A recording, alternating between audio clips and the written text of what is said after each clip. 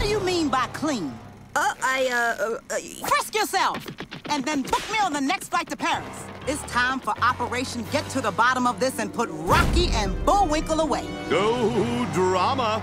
Meanwhile, back in Paris, a group of tourists were about to experience some drama of their own. The catacombs of Paris hold more than 6 million skeletons.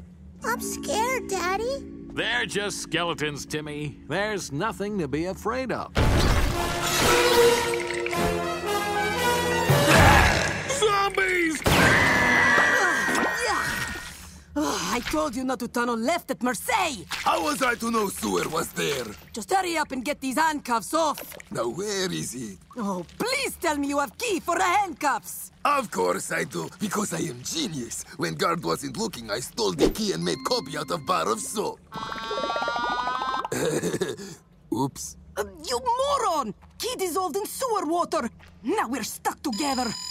And now fearless leader is calling.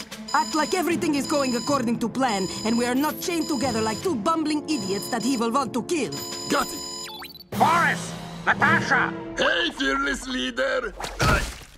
Construction phase of my super evil doomsday device has begun. Now, where is my super stinky pie recipe? We are working on it. Not to worry. We are so close, so close. You haven't gotten it yet! Okay, change of plans. Natasha, you stay in Paris and get the recipe. Boris, report back here immediately! You want us to split up? Why, is that a problem? Are you two joined at the hip? No, the wrist. With all due respect, we really think we should stick together, and we do a great job together, and we would never lie to you together. Okay, works for me. Now get me the pie recipe!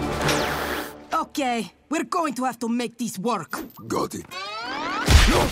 As the chain of fools set out to steal Bullwinkle's pie recipe, across town, Le Grand Yum Yum was about to begin, hosted by the biggest celebrity chef in the world, Gordon Ramsay. Welcome, eaters of food and lovers of me. I'm Gordon Ramsay, and this is Le Grand Yum Yum. You call those fireworks? I want fireworks!